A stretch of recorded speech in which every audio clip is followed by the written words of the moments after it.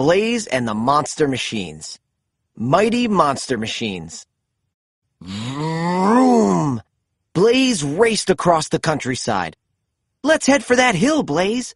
I bet it would make an awesome jump," said AJ. He was Blaze's best friend, and the best driver a monster machine could have. "Give me some speed," Blaze cheered. AJ pressed the pedal. They raced up the hill and shot into the air. Blaze and AJ landed in Axle City. "Hubcaps! I've never seen so many monster machines," Blaze said. "They're all driving to the Monster Dome to see the big championship race." "Let's go get a closer look," said AJ. Inside the Monster Dome, Blaze and AJ met Gabby. "I'm a mechanic," she said. "I fix all the monster machines. Would you like to meet some of the racers?"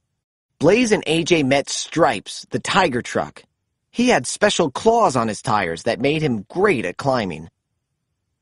They met Starla, a cowgirl truck who could do rope tricks. They met Darrington, the amazing stunt truck. And Zeg, the dinosaur truck, who loved to smash and bash. "Out of my way! Me first! Me first!" said a big truck as he pushed past the others. "His name is Crusher," Gabby said. "He thinks he's the best racer ever." A small truck named Pickle pulled up next to Crusher. "I cannot wait to see who will win the big race," Pickle said. "It could be anyone." "No, Pickle, it's going to be me, announced Crusher. Then he whispered to himself, "Because I'm going to cheat." A hatch on Crusher's side opened, and his trouble bubble wand popped out. It blew big bubbles that captured Darrington, Starla, Stripes, Zeg, and even Blaze. They began to float away. The bubbles floated across the countryside. When Blaze's bubble finally popped, he landed in the Badlands, far from Axle City. Stripes landed nearby, but he was stuck in some vines hanging from a cliff. "Gaskets!" Blaze exclaimed. "We have to get to Stripes fast!" Blaze saw that the rocks were shaped like ramps. He and AJ jumped from one to the other. The steeper the ramp, the higher they went. Finally, they reached the top and saved Stripes. As the trucks rolled through a forest, grizzly trucks started to chase them. They had to escape, but the only way out was cut off by a river. Blaze thought for a moment. "To get across, we need something we can float on." The trucks found a rock and a piece of wood and pushed them into the water. The rock sank right away. "But the wood is floating," Blaze said. "We can get across on it." The trucks jumped onto the wood and floated to the other side of the river.